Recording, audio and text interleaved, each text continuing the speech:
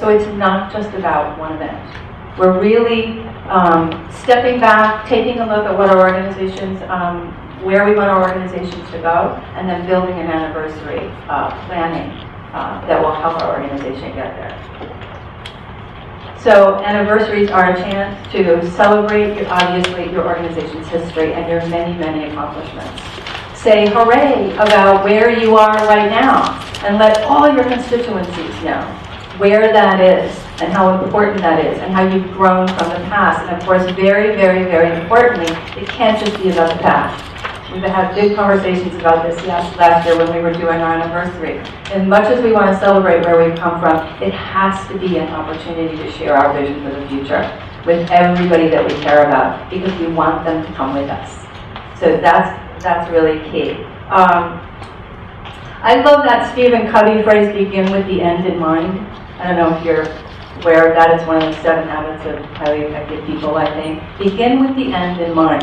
So if you stop yourself for a moment as an organization and say, where do we want to be at the end of our anniversary period? And you notice I don't say necessarily anniversary year. It could be 12 months, it could be 18 months, it could be even 2 years. It could even, if you're doing a really major campaign, it might even be longer than that. So during that period, where is it we want to go? We want to step back and really look at the vision. We want to do some visioning. That sounds like strategic planning. It's a little strategic planning on all sorts of different scales. If your organization is planning a strategic plan, a formal one, right before an anniversary is a great time to do that.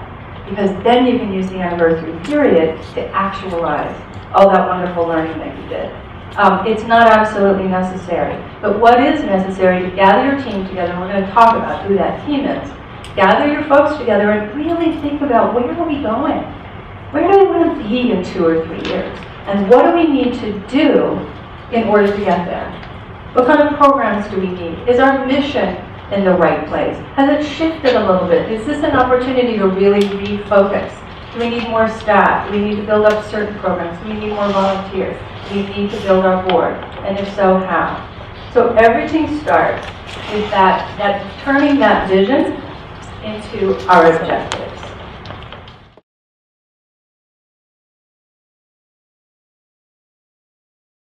Promotion and marketing. Here's the question I like to ask around promotion and marketing.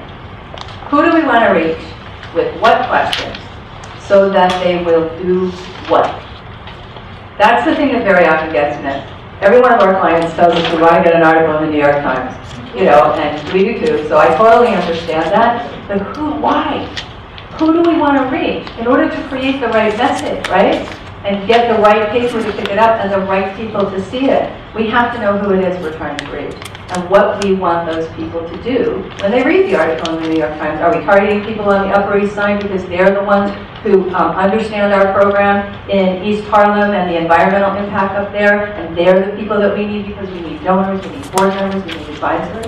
Or do we need the people in the community who only think we do one thing but we actually do 10?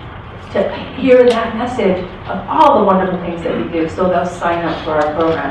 So when we design the activities to make these objectives happen, to reach our objectives, we're designing them with them in mind. We want to build, we don't build anniversaries around events.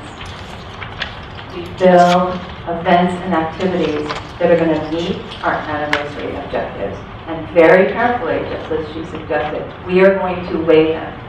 What I like to do is pull together this anniversary objective statement with my team, first with the inner circle, and then we're going to talk about that more later, invite some additional folks from the 2nd or 3rd tier out around the table, and then really brainstorm what sorts of events and activities, including communications and newsletters and emails and online and house party and barbecue and ribbon cuttings and all the things that might be possible, might meet these objectives.